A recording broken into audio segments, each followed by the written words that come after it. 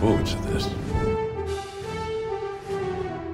What's up everyone, how's it going? So in this video I'm wanting to go over my personal top guns for each class in Star Wars Battlefront 2. So currently there are 4 blasters in each class category, but I'm only going to be going over the 3 that are able to be modified because the standard blasters on each class are all the same throughout each faction. They have pretty much the same stats and they just look a little bit different, and honestly they're just not that good compared to the ones that you can modify, so I'm not going to include them in this list. But as always, these are just my personal opinions, so I'd like to hear your top guns in each class down below in the comment section. So let's go over the first class, which is the Assault class. Now, all 3 guns in this class, in my opinion, are great. Each of them work great on certain different maps, so I personally feel like the A280 is the best assault weapon overall. Now, the EL-16 is great for longer range targets, but not so great for up close combat because it has a slower firing rate, but it does a lot of damage, so you can almost use it as a sniper with the dual zoom attachment. So if you're on a big map like Crate or even Geonosis, I think this gun,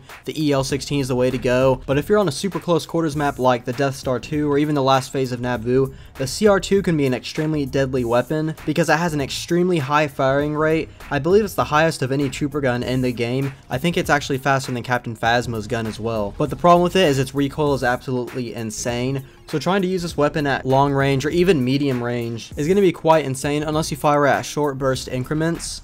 Otherwise, you're pretty much spraying and praying as you go. But in more confined maps, this gun is an absolute beast.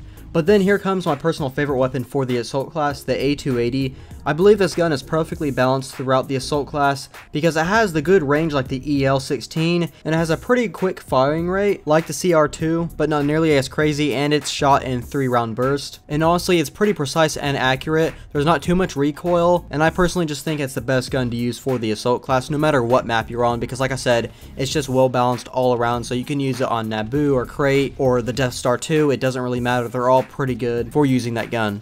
So next up comes the Heavy class. Now personally I don't use this class nearly as much as like the Assault or Specialist, but I still have used it quite a lot, and my problem with this class is there's not much variation when it comes to the different weapon types. They all kind of work the same and fire at the same rate and just kind of feel like the same weapon. But the only real unique one, in my opinion, is the TL-50, which has that secondary fire, which is a pretty cool feature, and I really do like using it. But in my opinion, the best gun for the Heavy class is going to have to be the DC-17LE. Now this weapon has a pretty quick firing rate, and while there's a lot of recoil, it does have an attachment which allows it to be reduced. So if you get that attachment, it can be quite a good weapon to use. And speaking of attachments, this weapon also has an explosive shot modification, which makes this weapon super deadly. Now, some of you might remember like months ago, there was that exploit for the explosive shot attachment for this gun where, I mean, you can take out Darth Vader in like 3 or 4 seconds of hitting him with it. It just did so much damage, and honestly, it was pretty annoying and people were super mad. But luckily, it has been nerfed, but not nerfed too much to where it makes it useless. It is still a pretty good weapon attachment. Personally, I don't use it because I like having real precise shots, because this one, with the explosive shot, not only does it make it overheat a lot quicker, it also adds a ton of recoil to it, so that's just not the way I like to go with things. But I do know that a lot of people like the TL-50 just because of how unique it is, and it is Iden Versia's weapon and was featured in Battlefront 2015. But personally, it's just not my taste. I feel like it has way too much recoil and just pretty much isn't for me. I really do like the DC-17LE a lot more. So next up is the class that I feel like everyone hates just because I always see posts on Reddit talking about how they need to nerf the Officer class. They did nerf the class a little bit, but he's still pretty good, but not way overpowered like he used to be. So this class has some pretty good guns going for it. The S5 is almost like a sniper at like medium to somewhat long ranges because it does a ton of damage and has pretty long range. But the problem with this weapon is its super slow firing rate. It's a fun gun to use, but personally I don't feel like it's worth it, especially because it overheats quite quickly. But everyone has their own opinions on this. The unanimous favorite has to be the Blurg. This gun at one time was basically an assault weapon. They did nerf it though, but it still stands as one of the best in the game. The Blurg has a high 3-round burst firing rate, and it does quite a lot of damage too, and it also helps that the recoil isn't too bad on it. And then like the DC-17LE, it has an explosive shot modification, but it's not nearly as effective as the heavies version, so I personally do not use that attachment. But what I do use is the 4-shot burst mod. This really takes the blaster to the next level. Though it only gives off 1 more shot per burst, it's enough to take out troopers in 1 shot if you get them in the head most of the time. Now the SE44 is really similar to the Blurg, but I just don't find it as powerful, so I usually won't use that over the Blurg. So that was the best weapon for the officer class. Now the final class is the specialist.